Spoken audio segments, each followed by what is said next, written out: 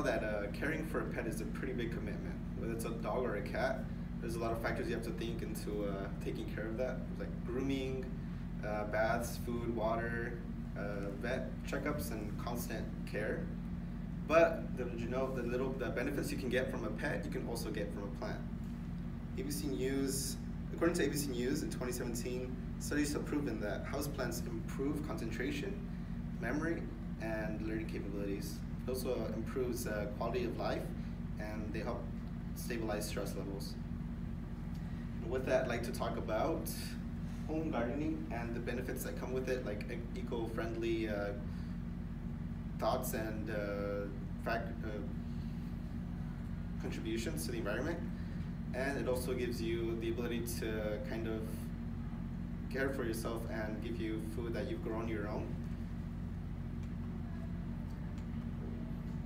Now I'd like to talk about the process of starting your own home garden. So that includes first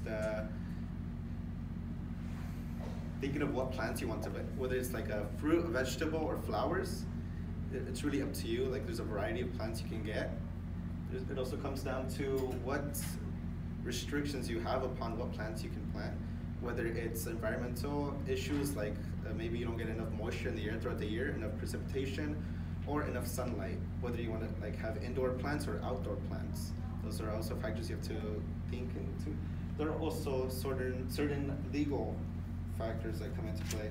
Like according to an article in Sustainable America in 2018, a couple in Miami, Florida have actually been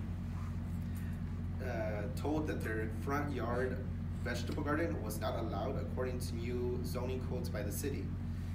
It mentions that the city had implemented these codes for aesthetic purposes, so I guess maybe having a front yard garden wasn't pleasing to the neighborhood to look at. And it mentioned that if the couple did not take down the garden, it would be a $50 fee per day that they neglected to take down the garden. Now that I've talked about that certain restrictions and what to look into when starting your own garden, I'd like to talk about choosing a plant and preparations. There are, as I talked about, various types of plants you can choose, vegetables, fruits, or flowers. It's up to you whether what you want is like to get food that you want to prepare yourself and grow yourself, or whether you want to make your house look nice and aesthetically pleasing from the outside. Certain equipment is also needed to start your garden. According to Quick Crop Blog in 2014, it says the essential equipment for home gardeners include a wheelbarrow, dibbers, digging spades, garden trowel, fork hoe, garden knife, and garden skewers. These equipment is able to help you efficiently garden your plants and make sure that they come out healthy and strong, able to prune out any excess leaves or remove any plants that you choose. Another thing that you have to look into is preparing the soil needed for your plants. The soil provides various amounts of nutrients for the plants, so caring for it plays a big role in how strong and how healthy they can grow.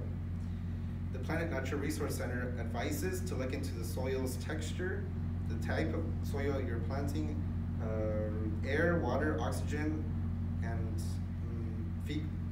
organic matter and fertilizer. Now that I've talked about the equipment, factors in the soil, and what plants you choose to talk about, like to talk about the maintenance that comes into owning a plant. So plants require large amounts of water. They also tend to have insects attracted to them, so you have to prepare for pesticides and certain ways to repel your insects from the garden.